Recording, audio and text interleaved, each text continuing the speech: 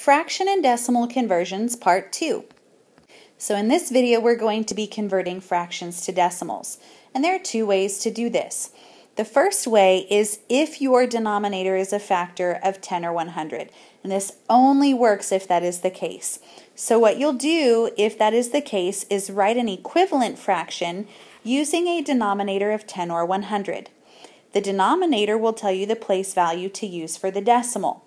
And then the numerator from that equivalent fraction will be the digits used in the decimal. So let me show you what I mean.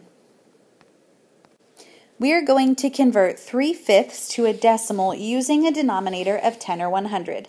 Now, either one, 10 or 100, would be doable here, but we want to pick the one that's easiest. What makes the least amount of work for us? So I think 10 would probably be easier than finding an equivalent fraction with a denominator of 100. Now remember, to find an equivalent fraction, we're either going to multiply or divide. Now I can't divide 5 by a number and get 10. I have to multiply 5 by something to get 10.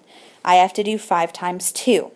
So I'm going to do 5 times 2 at the bottom of my fraction, but whatever I do to the denominator has to be done to the numerator as well. So I also have to do 3 times 2. So when I do this, I have 3 times 2, which is 6, over 5 times 2, which is 10, and now I have 6/10. But we're not done. We still have to put it in fraction form. So we can refer to our place value chart and we can see, okay, I know this is 6/10. How is that written as a decimal? Well, obviously the 6 goes in the 10ths place. Where is the 10ths place? It's the place right after the decimal.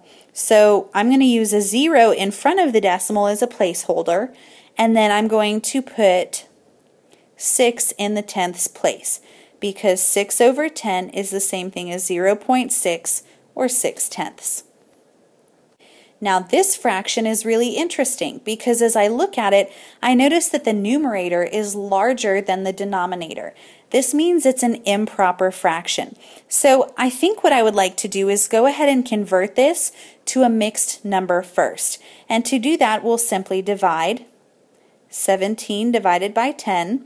Well, 10 goes into 17 one time, and there's a leftover of 7. So the mixed number is 1 and 7/10.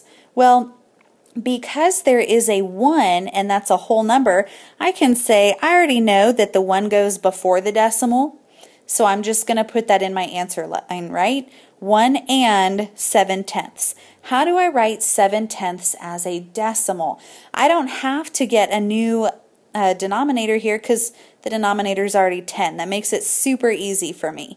So let's just find the 10ths place value after the decimal. That happens to be the very first place after the decimal. So all I have to do is write the 7 in the 10ths place value. So 17/10 is the same thing as 1 and 7/10. For this next one, 4 and 12/25, I'm actually going to have you do this one on your own, and we're not going to check it in the video because I think you can do this. Now, I am going to give you a hint that 4 in front of the fraction represents a whole number, which means it's going to go in front of the decimal. So you're going to have 4 and something there. Now remember, your steps are here, so you just have to make sure you're writing an equivalent fraction with a denominator of 10 or 100. Try to decide which one is going to be easier. Is it going to be easier to divide or multiply 25 to equal 10 or to equal 100? Okay, and then you've got this. So pause the video, convert it to a decimal, and then when you are done, we're going to move on to the next part of the video.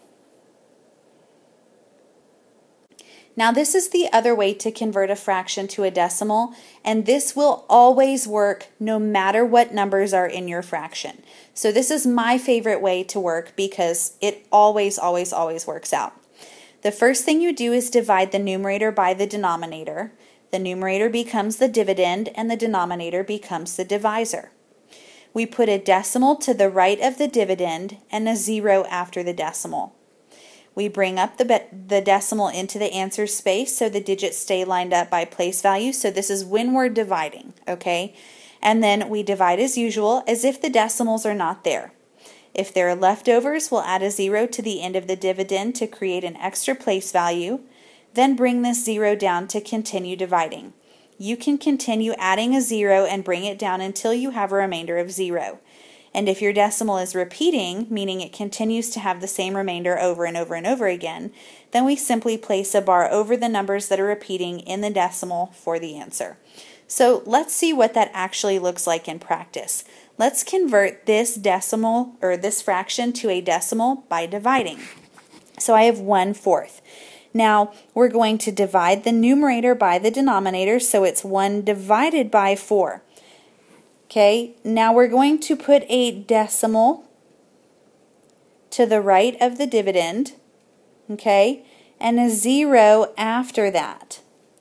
And then what we'll do next is we're going to bring the decimal up into the answer space, and then we're going to divide ignoring the decimals. So does 4 go into 1? No, it does not.